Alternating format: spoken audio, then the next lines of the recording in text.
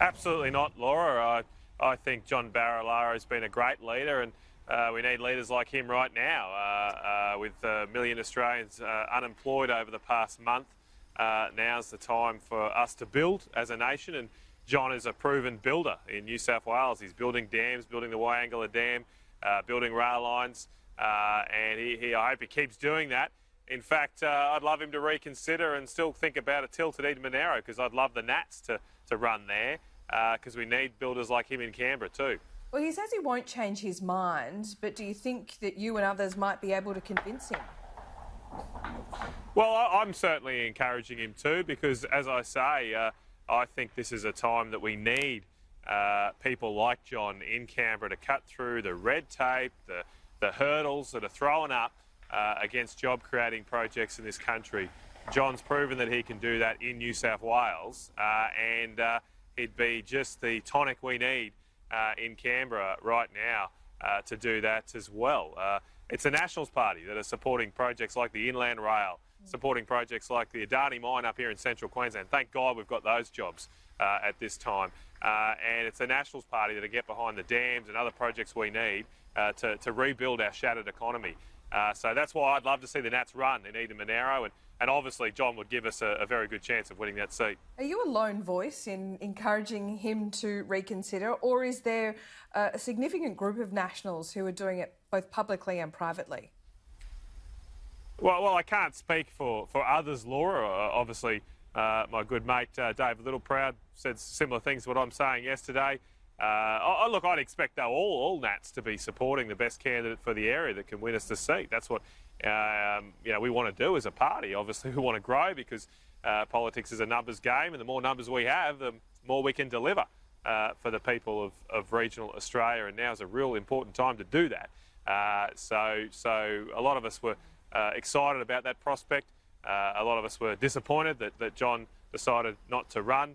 I understand that, I respect that decision, but obviously circumstances have also changed in the last 24, 48 hours. So who knows, Laura, there might be another twist in this movie yet. There very well could be. I wouldn't put anything past the Nationals at this point. But Matt Canavan, don't you have a problem here when you're encouraging someone to enter the federal parliament who said he will never recognise Michael McCormack as leader?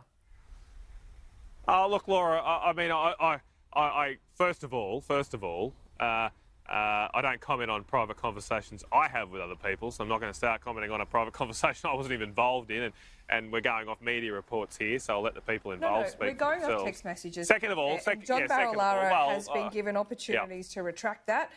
He says he wants those text messages to speak for themselves, so he obviously feels quite strongly about it. Yeah. Don't you have a problem? Sure, I just don't want to. Yeah.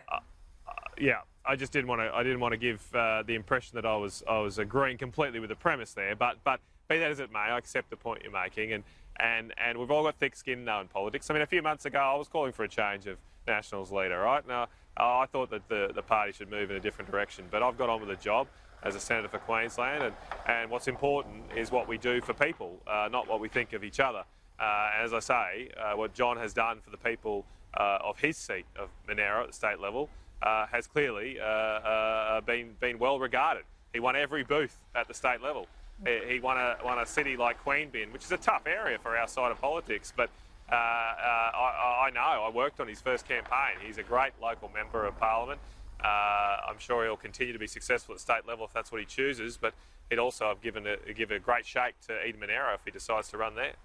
As you point out, it was just 3 months ago that you were seeking a change in leadership at the federal level. You wanted to see Barnaby Joyce rather than Michael McCormack. That was not successful.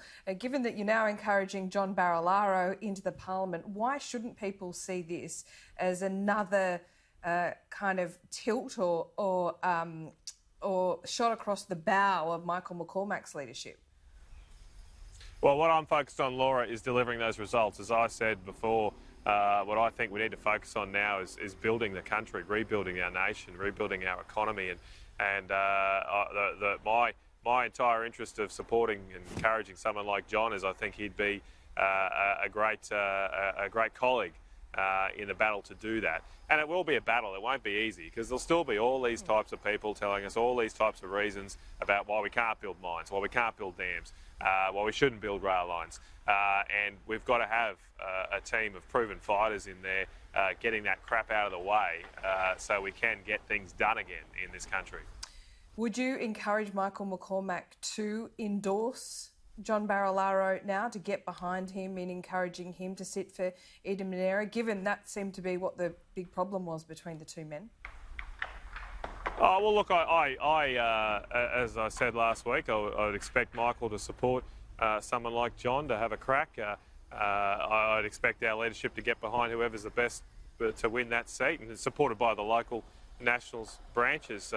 I know a lot of the local Nationals branches down there, they love John Barilaro. I'm sure they'd get behind him, and then obviously be incumbent on all of us as Nats to support him. As I say, it's not about who we like and who we don't. It's about delivering what is best for the people we represent, and what is best for regional Australia is that we have proven fighters like John in senior positions who can defend the interests of country Australia. Can you understand how your supporters are perhaps looking at what's gone on in the last 4 months with the leadership challenge 3 months ago and now this, that perhaps the Nationals have been more focused on themselves than actually the people you're meant to be representing?